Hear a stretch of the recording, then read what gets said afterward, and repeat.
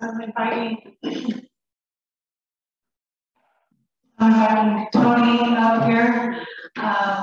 He's going to give us a testimony about the divine will. And thank you. Do you want this or the handheld? Hello, my name is Tony, and first of all, let me apologize. I'm super nervous right now, so if I chop up my words, bear with me. First of all, I'd just like to start with a little bit of where I was before the divine will. I grew up Catholic, never really living my faith the way that, with no passion really. It's kind of something that was forced upon me. So when I got into my mid-teen years, I started experimenting with a life other than God. And through the result of my sin, I experienced some serious trauma. And this led to just a very quick spiral into a very, very, very dark place. Drugs, alcoholism, promiscuity, gang affiliation. It was bad for a while. And I got to such a place of despair that I started to prefer sin for the sake of sin. Because I felt like this is what I do now, and you gotta just keep going in this direction. So where sin usually leads to dissatisfaction. So I figured I gotta do something about my life. I'm unhappy, and the sin is not making me any happier. So I thought, okay, I'm gonna get married, I'm gonna have kids, and a family life is gonna give me that fulfillment that everyone seeks. I got married, I started having kids, and I was even more unhappy because I realized that that's not where fulfillment lies either. So one day I'm driving home from work and I'm looking for YouTube videos to listen to on the way home, and there was a end times prophecy, right? So it scared the hell out of me. And I said the rosary, and I was like, wow, I feel good after saying it. So I said it the next day, and the next day, and the next day, and the next day. So I started to investigate more into my faith, and sure enough, I was pulled into more of a mystical theology direction, St. John of the Cross, Teresa of Avila, and the like. So I stumbled upon Luisa Figueroa. So I called my mom, I'm like, Mom, have you ever heard of Luisa Figueroa? And she goes, well, I've been studying Luisa Figueroa for the last 15 years, and I've been praying for you through the divine will. And so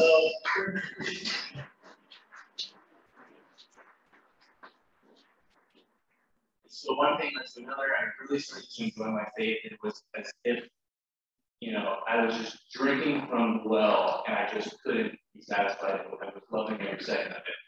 And so I started reading the writings more as a devotional practice, not really taking it seriously, but whenever I would, feel like praying or I wanted to incorporate it, I would. But that's not where the benefits are.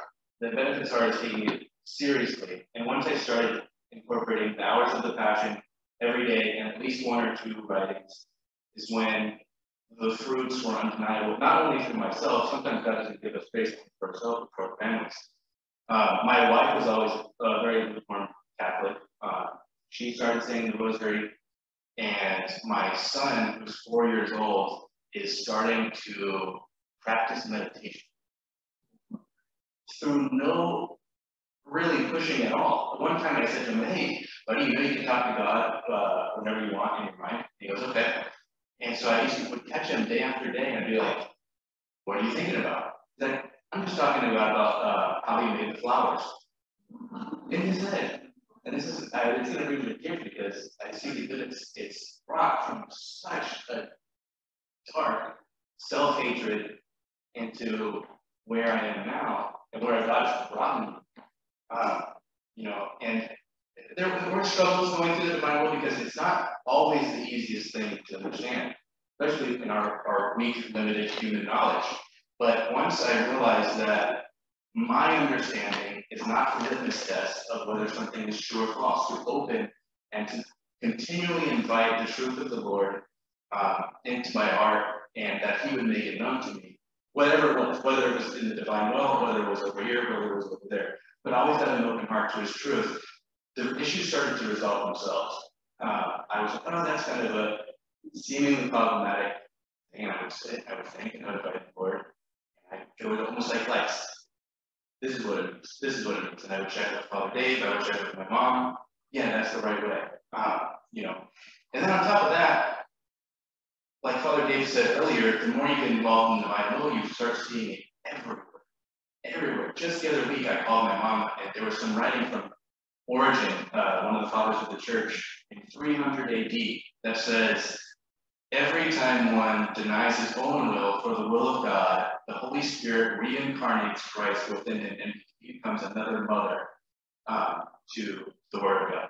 And that is the divine will, basically verbatim, in 300 AD. So no matter how hard you try to fight it, as long as you stay open, relatively open, and trust in the Lord that He's going to provide the truth to you, He will. And you see the evidence through, like I said, the writing of the saints. They're all precursors to the divine will. And as the gospel reading was today, you judge a tree by its fruits. So I encourage you, if this is something that you feel called to read the writings with persistence, perseverance, and judge the fruits as you see fit. You'll see them, you know. So that's really all I have to say. I thank God every day for bringing these writings to me, and Father Dave, and all of y'all for letting me speak to you for a few minutes. Thank you.